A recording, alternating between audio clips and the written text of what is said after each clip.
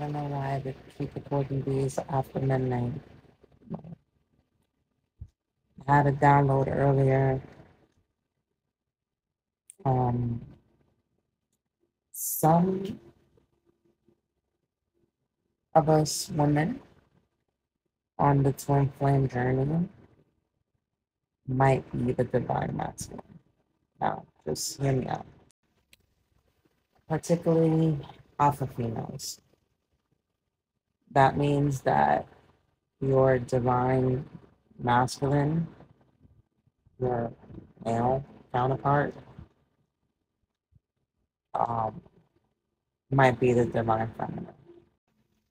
Think about your work ethic and how you might be a little bit emotionally detached from situations and why you kept attracting people who were also emotionally detached.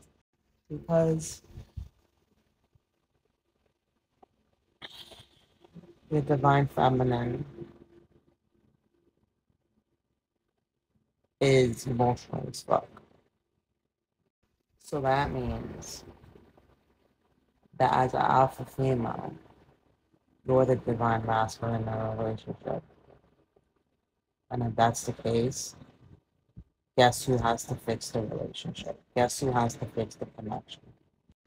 Remember, and I keep stressing this, each twin flame journey is unique. Your counterpart might need to help you be more sensitive and vulnerable. And you might need to help your counterpart be more tough, be more assertive,